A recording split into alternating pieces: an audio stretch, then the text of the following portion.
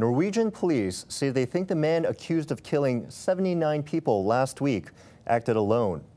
Anders Behring Breivik allegedly planted a deadly bomb in downtown Oslo. Police believe that he then traveled to a nearby island where he shot dozens of young people belonging to Norway's ruling Labour Party. He was captured at the scene of the crime. Evidence gathered from Breivik's computer reveals that he was enraged about Muslim immigrants in Norway. In fact, police believe that his 1,500-page manifesto, in which he charged that Europe's Christian traditions were under attack from Islam, was intended to spark a kind of apocalyptic war on religion. There's even a bizarre connection to Asia. In one part of his manifesto, he wrote approvingly of countries like Japan and South Korea that, in his view, kept out foreigners and preserved their national purity. Norwegian prosecutors want to try Breivik in a court that's closed off from the public and media so that he doesn't have an audience for his extremist views. Even if the trial is closed to the public, Breivik's manifesto has already caused a stir in Asia's social media. Here's a sample. That terrorist says Korea is a good example of maintaining a single-race nation by suppressing a change towards a multicultural society.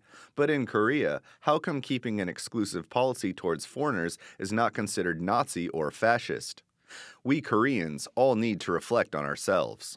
The tragedy in Norway, writes this blogger from South Korea, is caused by a Norwegian rightist who feels anger and has a sense of crisis about the invasion of Islam into Western Europe. This case also shows that the Korean government's blanket pro-multiculturalism policy is a gross mistake. That's ironic. Taiwan has been praised for its pluralistic culture. Please don't involve Taiwan in your crazy actions. To the same extent to which this terrorist's mind is impossible to understand, arguments about the abolition of the death penalty make no sense. I can't accept that countries which abolish the death penalty are wise people. The European Union is a union of idiots. If you want to save a country, you must follow that country's rules. If you break them, you should of course be punished. Norway might use this opportunity to restore the death penalty.